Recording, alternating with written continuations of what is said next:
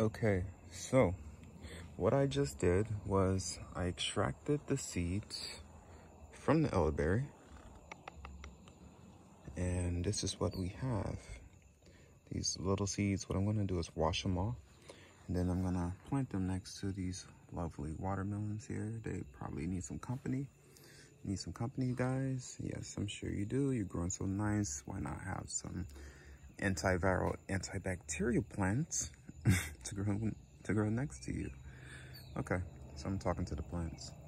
All right, so yeah, we're about to plant these babies, and then I guess in a couple days we're gonna check back and see what happens. I'm gonna water these off. Got some delicious smelling elderberry flavor on it, so I'm gonna wash them off, and we're going to get this journey started growing elderberry.